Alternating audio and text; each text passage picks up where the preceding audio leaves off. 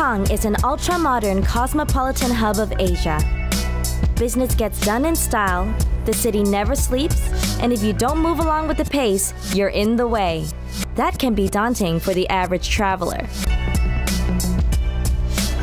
Don't worry, Hong Kong is easy to figure out. You just need to know where to go. There's a wealth of options, and I'm going to show you.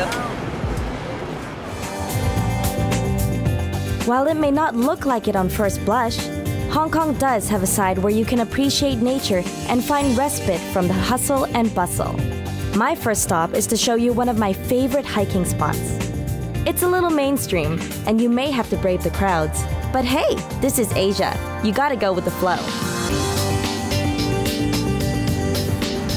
This is the ultimate tourist spot. It's the perfect place to bring all of my overseas friends whenever they're in town. So what we're riding on, this is just a 7-minute ride to the top, and we get a 360 view of Hong Kong. So daytime, nighttime, the view is super different. It's really fun. We got a bunch of restaurants. We have a big mall up there. We even have a Madame Tussauds wax museum. So you can basically spend the whole day up there and just have tons of fun.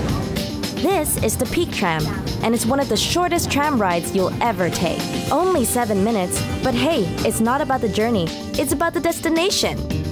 The tram leads to the Peak Tower, which is this funky-shaped building. Once up at the rooftop, the view opens up to the entire expanse of Hong Kong. You may have to nudge your way to the best vantage point. This view is definitely worth the crowds. Now, there's a possibility to get away from the incessant hordes of tourists here. The access way to the Peak Circle Walk is right next to the tower, and immediately you find yourself on a pathway etched into the side of the mountain. Look at that view, without the crowds. This is what I love about Hong Kong. You would never guess that such a serene place is juxtaposed to a big tourist hotspot. It's time to check out a side of Hong Kong that is slowly emerging and making waves, both locally and internationally. Central is a location with a lot of art inspiration for designers and galleries alike. What I love about Central is you get a mixture of everything here. This is the oldest district in Hong Kong, but it's also the most modern. We have bars, we have restaurants, we have art galleries here. It's always fun to visit because you get a bit of everything. Hi, I'm Leslie. Hi, I'm Raymond. Nice to meet you. Hi, nice to meet you. So what's going on here? Wow, this is Yan Gallery. This is one of the galleries in Hong Kong. Mr. Fong, the founder of this gallery, started this gallery in 1980s. Why do you think Hong Kong is such a great place for art? It doesn't really have a big artist community like London or New York. But interestingly, this one is actually a very big market for art. You can see Thorsby's Christie's, they have annual auctions in Hong Kong every year. So all the collectors from different parts of Asia or across the world will come to Hong Kong to buy. And all the artists and gallerists will present their works in Hong Kong as well. So this place is an art market in a sense. Raymond is the organizer of Soho Art Tour, and he's gonna take me around a few of the latest happenings on Hong Kong's up-and-coming street art scene. What's the street art culture like here in Hong Kong?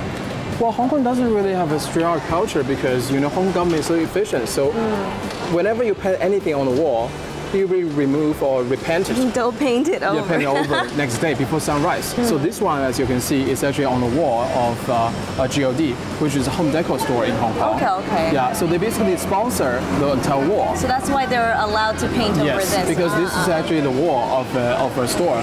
So it's the perfect Instagram shot. Exactly. Let's take a selfie. What's special about this gallery? Oh, this gallery is actually very unique.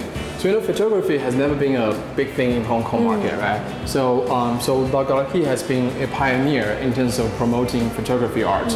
So, these pictures you can see here are from a Chinese photographer, Zhang Kechun. So, he's actually quite famous for doing all this kind of landscape-like photography. And as you know, Chinese art is always about ink painting, landscape, and all that in the traditional days, right? Yeah. But he is using photography, which is modern technology, to depict exactly the same thing, landscape. This is what I love about Hong Kong. It's a fairly officious neighborhood, but a visual flair can be found in the right nooks. Only if you know where to look. Keep Staying on the theme of art, there's yet one more surprise in this neighborhood. Welcome to PMQ. PMQ is a fantastic place for local up-and-coming designers to set up shop. You can find out what's trendy in fashion, jewelry, art. It's super fun here. PMQ stands for Police Married Quarters. Back in 1951, this was the living quarters for the Chinese police, the free quarters being an attractive staff benefit. That was the past. Today, it has been revitalized as a hub for creative and design industries. There are shops as far as the eye can see, each one specializing in a particular wear. Fashion accessories to clothing and design services. What I really love is that you can see the artisans working away at their latest creations right on site. Definitely worth a stop if you like artisanal products and supporting local talent.